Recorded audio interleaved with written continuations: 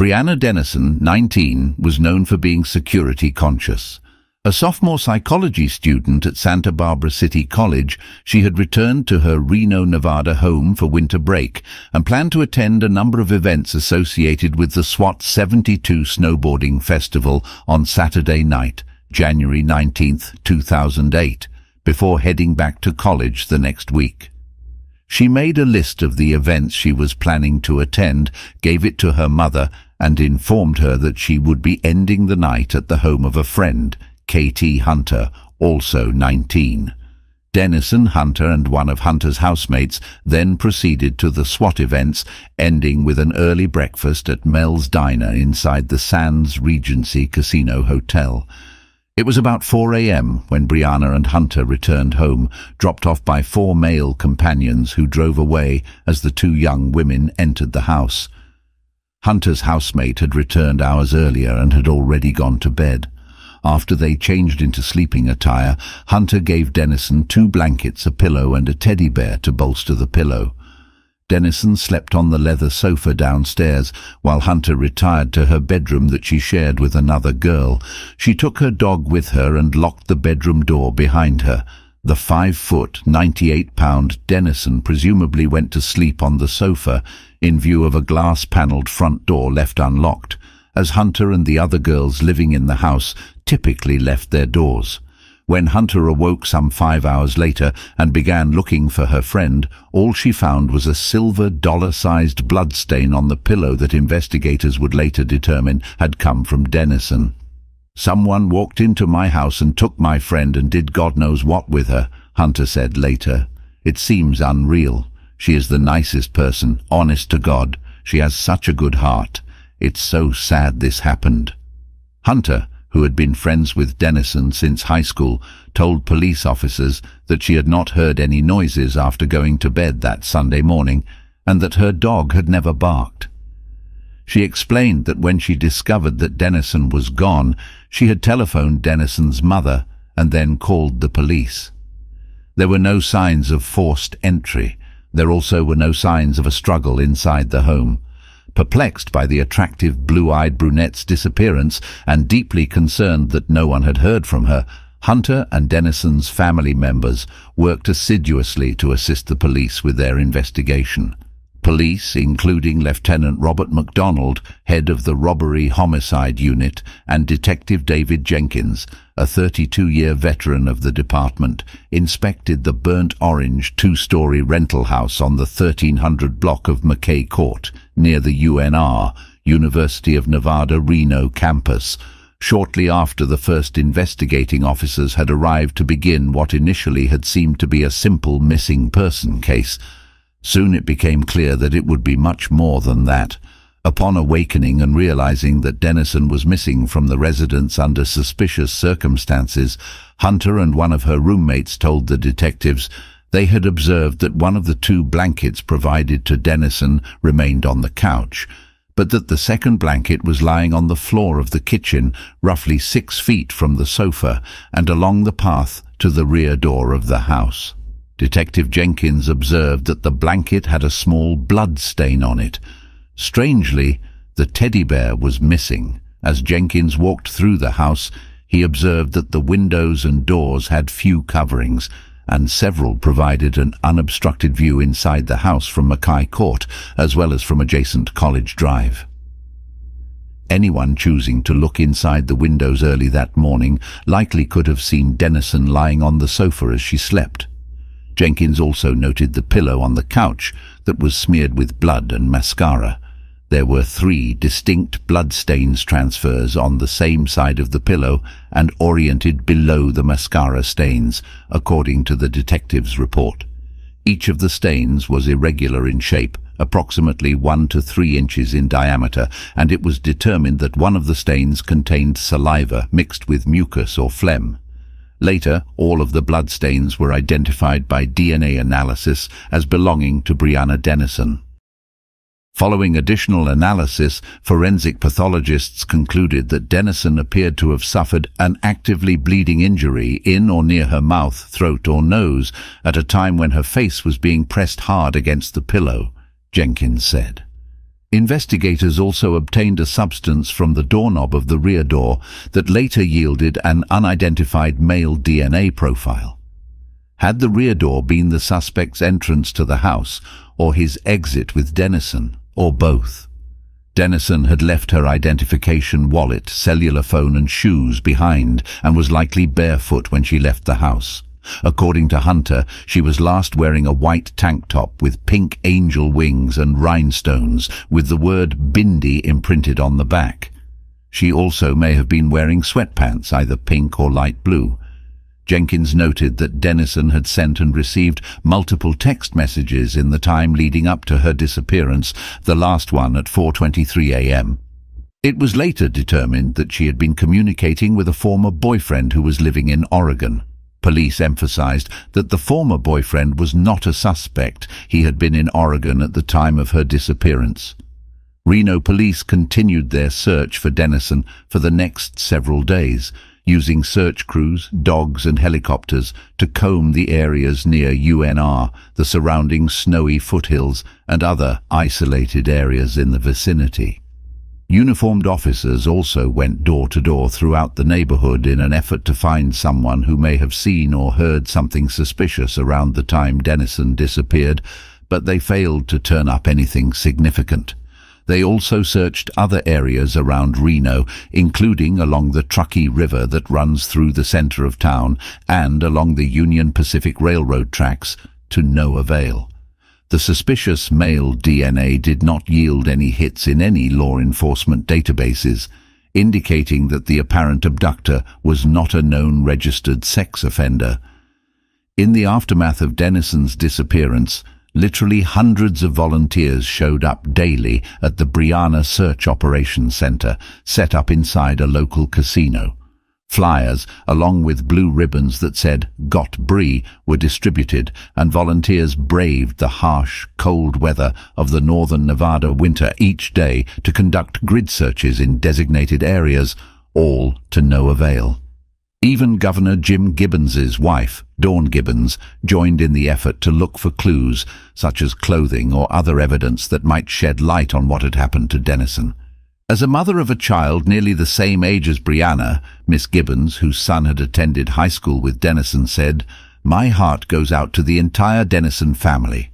I continue to be impressed by the overwhelming community support and many volunteers dedicated to the ongoing search efforts. This tragic case has touched the hearts of so many across the state." Despite the best efforts of everyone involved in the search for Dennison, detectives knew that time would soon be working against them if it wasn't already. It is hugely important to solve a case like this in the first 24 to 36 hours, Reno Police Commander Ron Holliday said. Every bit after that reduces our chances of finding her alive. Dennison's relatives described her as a responsible and caring young woman and maintained that she would have contacted them if she could. Their fear for her well-being increased with each passing hour. As investigators worked to determine what had happened to Brianna Dennison, they examined earlier non-lethal attacks against young college girls in the area for links to the disappearance, either physical evidence, a suspect's modus operandi, or both.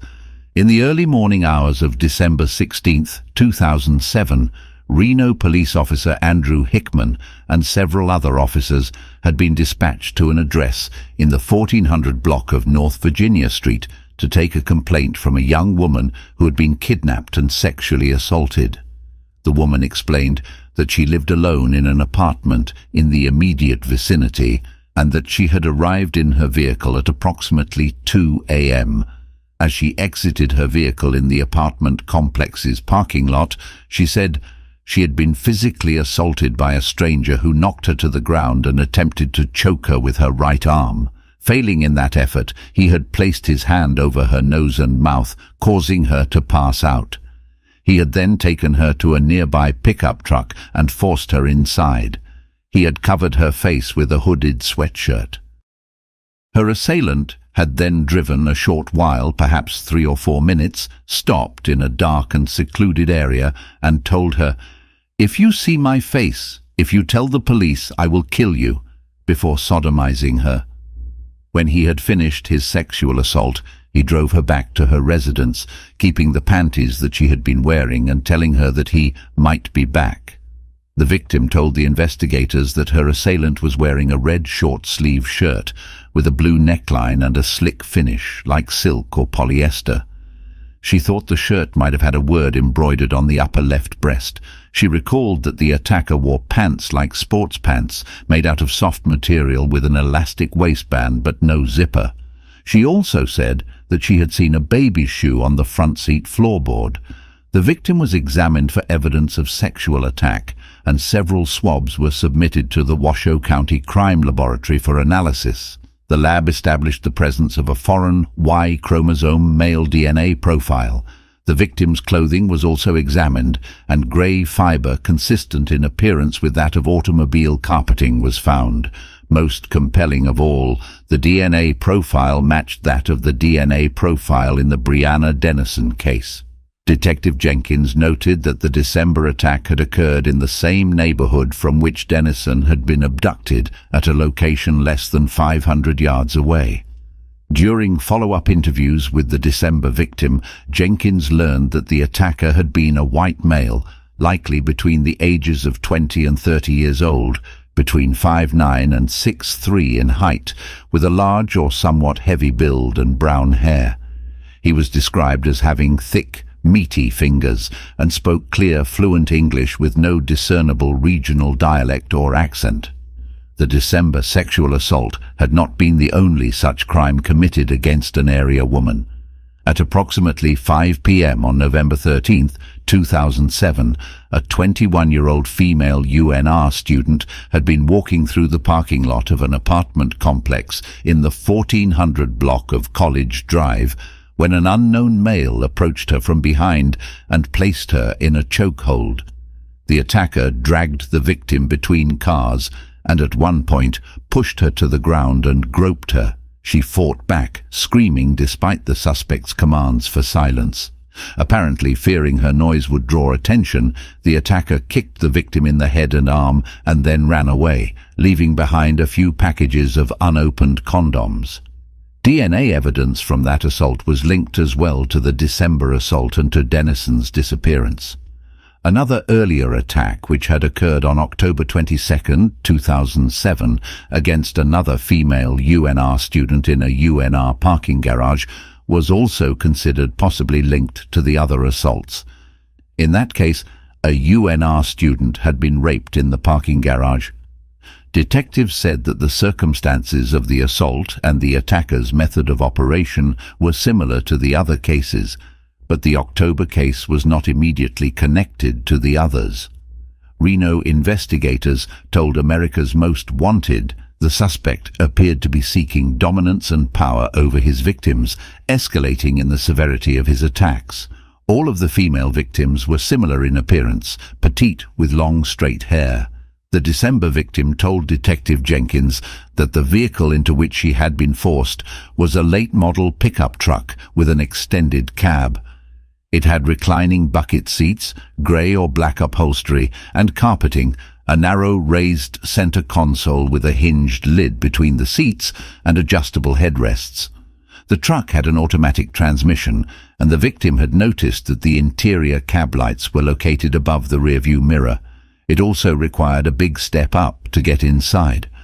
Jenkins took the vehicle's description to a number of local automotive collision repair businesses and discovered that a number of Toyota Tacoma four-wheel drive pickups made between 2001 and 2006 matched the description.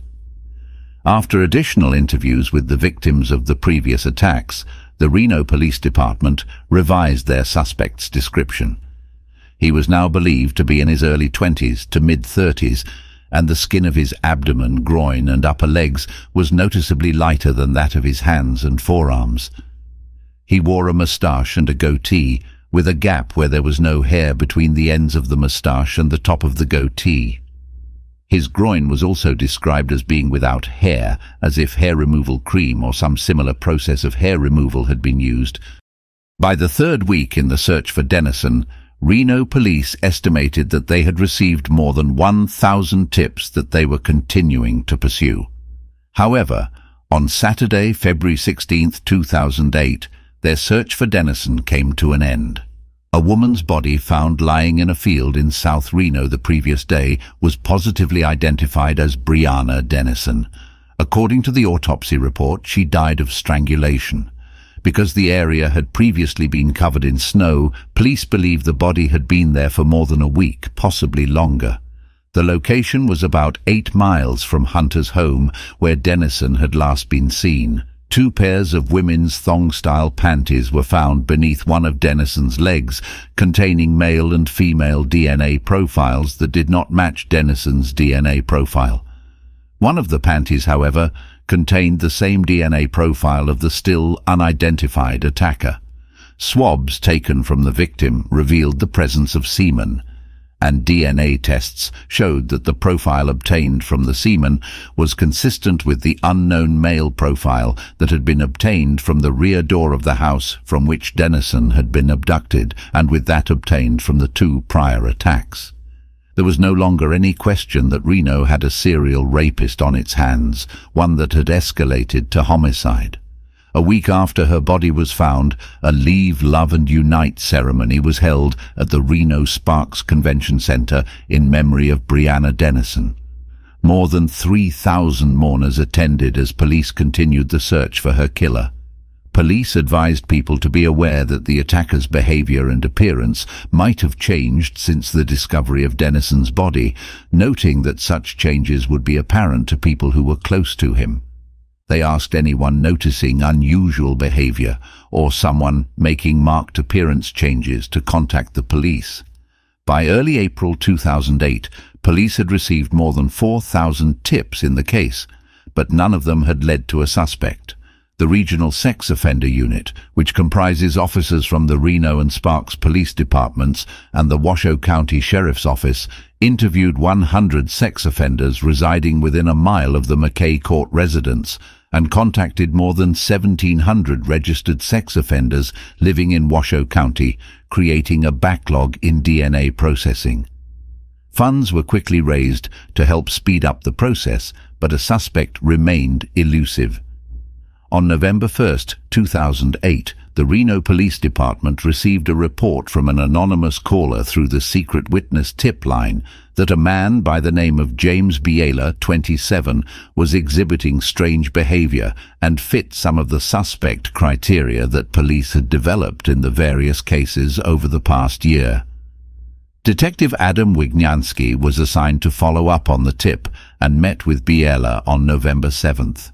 Wignianski explained to Biela that he was working on the Biela Dennison case and that Biela's name had come up along with a number of other male subjects. He asked Biela for a saliva swab to eliminate him as a suspect, but Biela refused to provide it. Wignianski noted that Biela was very nervous during their meeting and would not make eye contact with him. Wignianski also observed that Biela matched the physical characteristics of the attacker provided by the December 2007 victim.